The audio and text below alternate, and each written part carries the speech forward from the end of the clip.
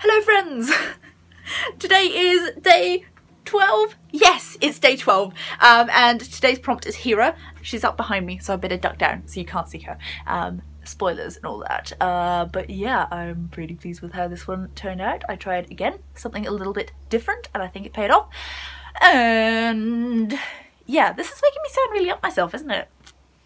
I'm sorry if that comes across as that way, but with a challenge like this, there are always going to be ones that you really don't like, and there are always going to be ones that are better than others, and it's really interesting to see that growth and how it works.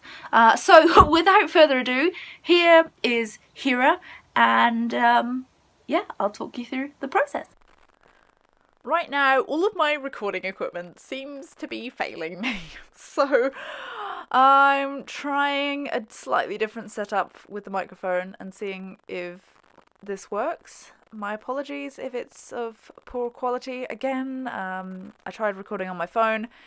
My phone is not happy again. Yeah, it's just... I mean, it's pretty typical of trying to use technology and it not quite going to plan, but that's okay, because I got the footage and I'm here talking to you. So yeah, today's prompt is Hera, and she is the wife of Zeus. That seems to be what she's best known for, and being vengeful upon the women who have affairs with Zeus, which seems a bit unfair, to be honest, because it's really Zeus who's the not great person, not great god, yeah, all of that.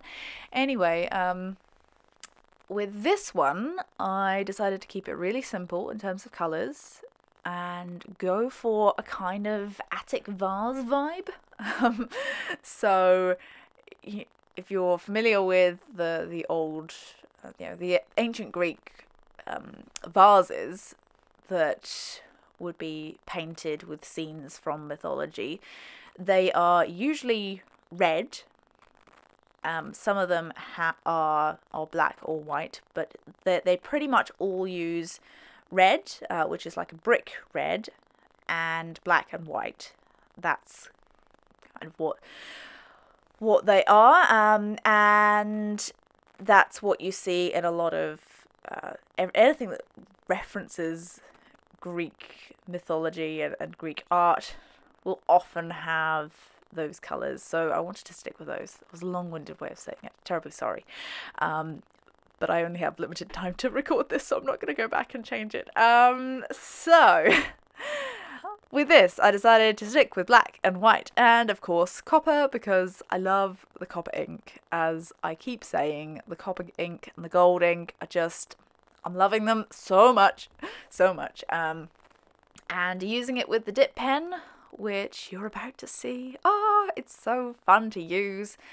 And yeah, again, being very careful to work from left to right and not smudge what I'm doing, because I'm pretty bad at that. But I go in and do several layers of detail with this one. So this is the first round, just doing sort of basic outlines of the clouds that I'd planned out ahead of time, and giving her hair some structure. And once again, Larry wants to go outside. That's the door. Sorry about that. And yeah, then I go in and add a lot more detail. And I think this one might be my favourite. I know I keep saying that. But as I'm discovering new techniques or new ways of using the medium, I am kind of learning and growing, and with each one, I think, hopefully getting better. So with this one, I kept the same kind of colour schemes I did with the Penelope one, except her face is white rather than spending the time going in and filling it in with the Copic markers, which saved a bit of time, which was just as well, because this one did take quite a long time. It was, again, about 3 hours, and that was without the Copic markers. And most of that is doing all of this detail, which you're about to see. And I managed to crop off the top of this piece with the camera. Sorry about that, guys, but you get the general gist. and I was listening to the end of The Subtle Knife and starting The Amber Spyglass while I was listening to this, because when I finished reading the second book of Dust, I really wanted to dive back into this world again, so I went back to his dark materials, as I have done many times in my life, and it's been a little while since I read them, so it feels fresher while still being very familiar. It's like every time I go back and reread Harry Potter, it's very familiar, but there might be some details that you've forgotten about, which is always really nice. I enjoy that feeling of remembering about, I don't know, something that Fred and George did that I hadn't remembered, or you know, just little things, because I'm pretty good at remembering the bigger picture stuff and some of the details, but yeah, it's almost like reading them again for the first time, but not quite. So you have to be careful with how long you leave it. You know, not reread them too quickly, which is something I've done with some of my favourite books, maybe a little bit too much, but I do like also having that extreme familiarity with them. But yeah, I've got quite a few books now that I do that with, and I revisit quite often. I'd say the top ones are obviously The Name of the Wind.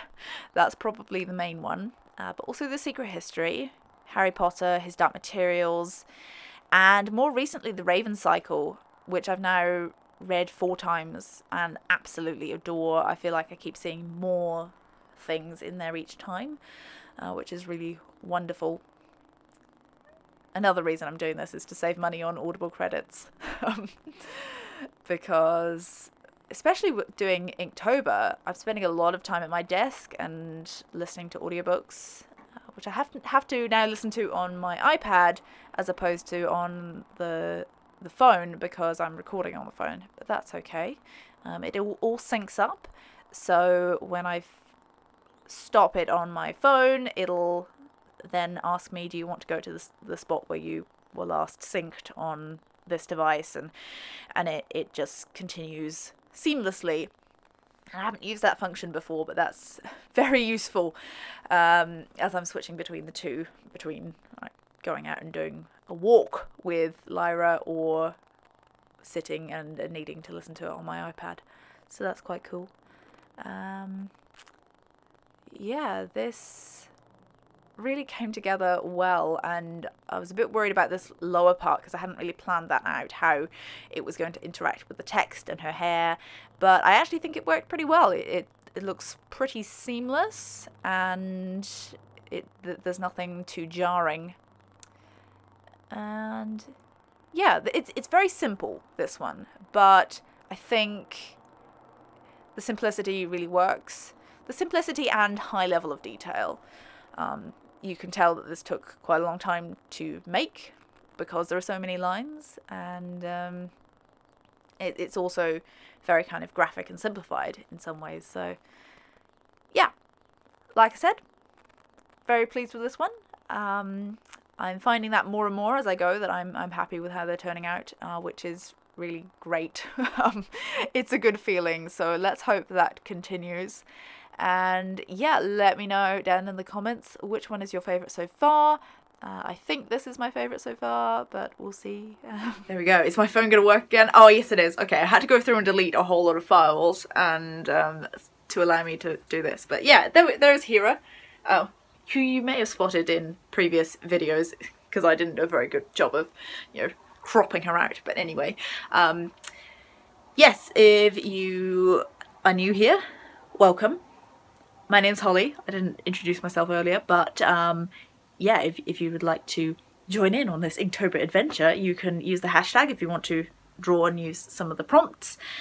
It is never too late. And yeah, if you want to join my Inktober journey and see what I'm doing in the future weeks to come, because we're only about a third of the way through, then subscribe to this channel and you can see more stuff like this. Hopefully we'll be improving as we go.